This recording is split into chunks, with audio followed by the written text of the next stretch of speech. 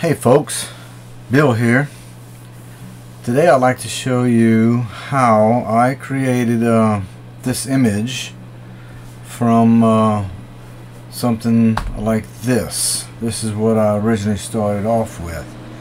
But first, I'd like to give you a little bit of the background of just exactly where it was and what I went through to get the images.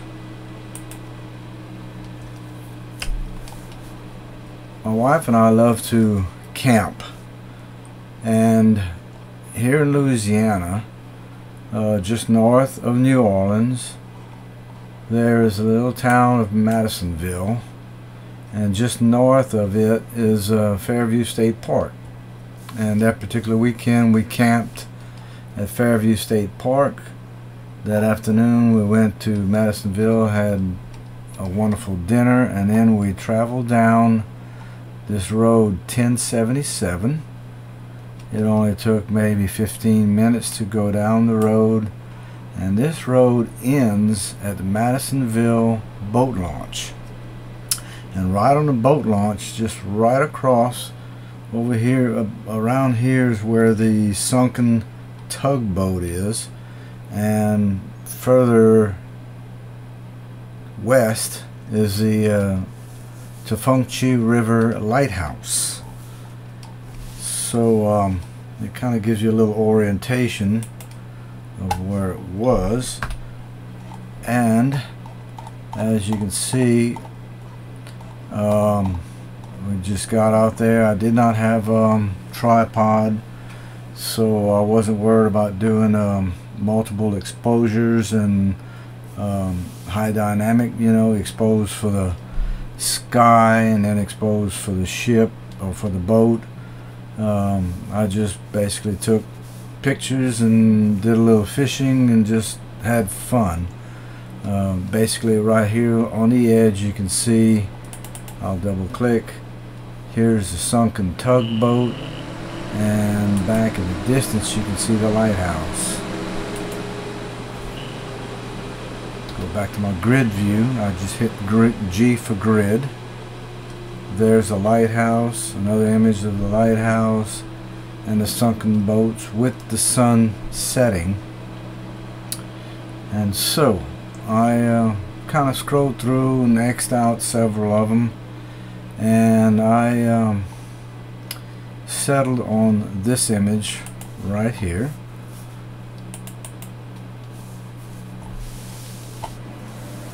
And what I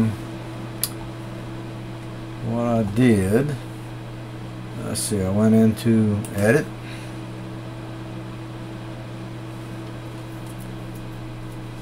and this is On1 2023,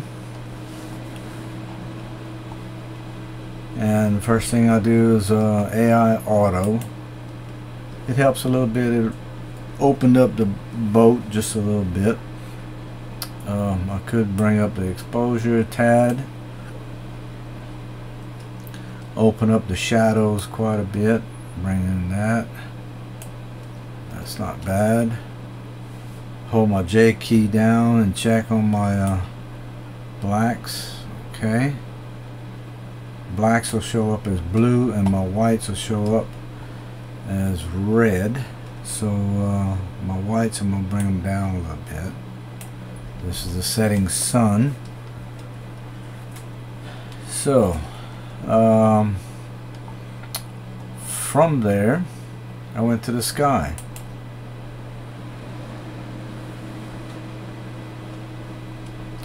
And in the sky you have selections of night, storm, clouds, sunset. This is a sunset, so I selected that.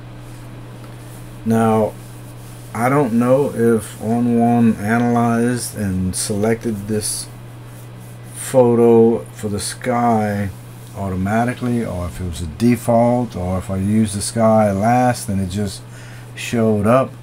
But out of all of the sunset skies, you can come here, it's selected 022.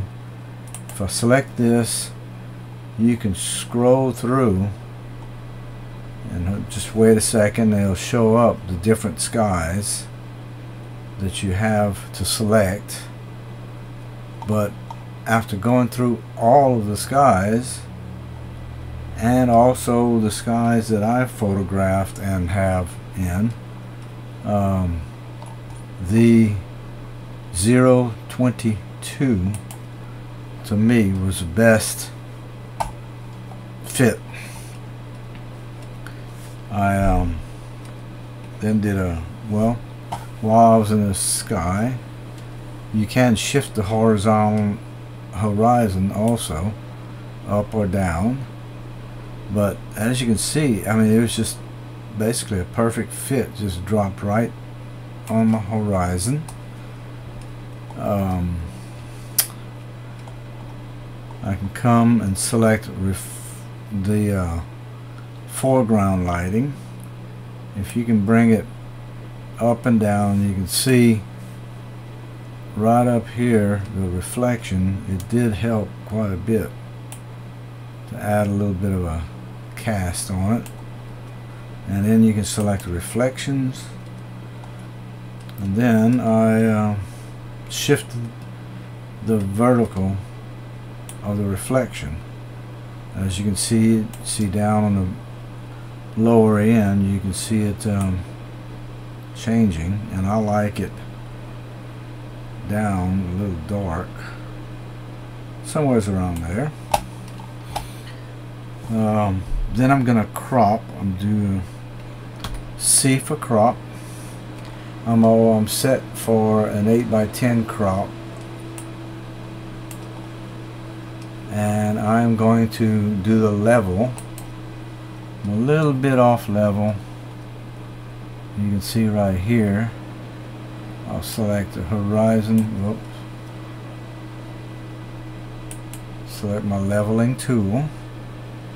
Click on the horizon, and click on the horizon right here, and adjust it a little bit.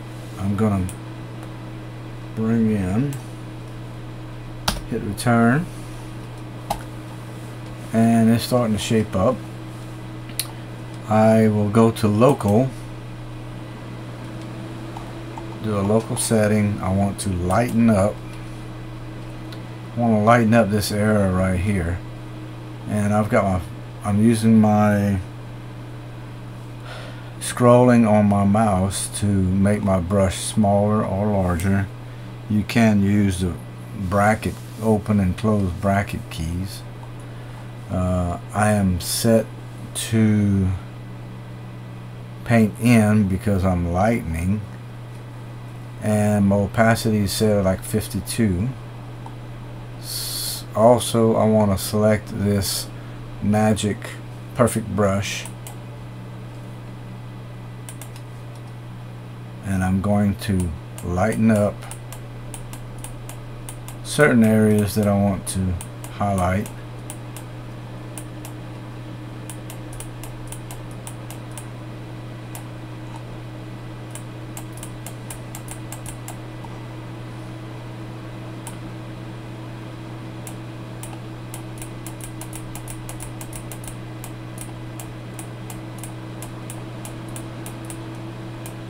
Once I've done that, I'll come over here, and the exposure, I'm going to bump up the exposure so I can see a little bit like that. Looks good. Bump up the contrast a little bit. Now, another thing I would do is I would come into effects, add a filter. Now, before 2023, I would have to go into dynamic contrast, or let's say if we wanted to put HDR look on it. An HDR look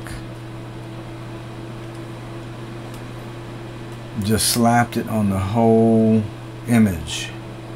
And before, I would have to come into the masking option, invert the mask, and I would have to paint in, and then I would paint in my look onto the boat. and some subjects might be kind of tedious doing this.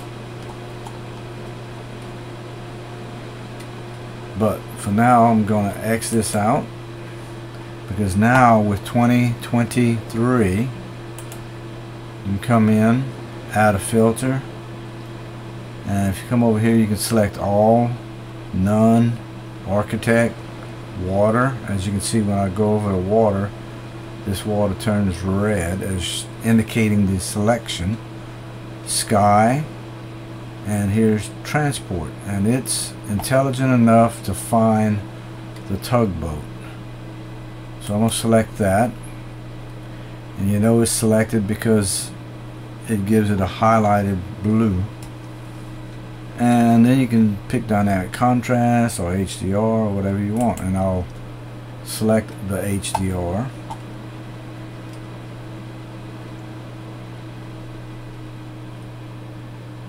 And bump up, maybe bump up the clarity a little bit. You can turn it off and on to see the effects. And you can drop the opacity just a bit. And another thing I would like to do is come in and add a vignette. Add a big softy. Drop the feather down. Reduce the size and the roundness. I want it a little more round. And then I'm going to move the vignette to about right here. Bump the feather back up. Now it's looking good. I'm changing the opacity a little bit. I like what it's doing here, but it's a little too strong up around here. I don't want the vignette to show up on there. So what I'm going to do is come into the masking options. I'm going to change this to paint out. Change the opacity from 52 to probably 30. Make a larger brush, and I want to paint out the effects on the sky up here and around.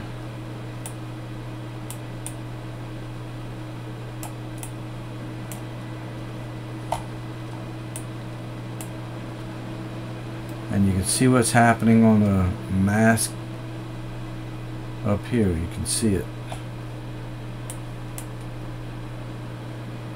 Black conceals and white reveals. So if I turn my vignette off and on, you can see it's darkened up that. And if I hit my backslash key, you can see what we started with. Hit the backslash key, this is what we wind up with. And I hope it was short and sweet, and I hope you learned something. Thanks.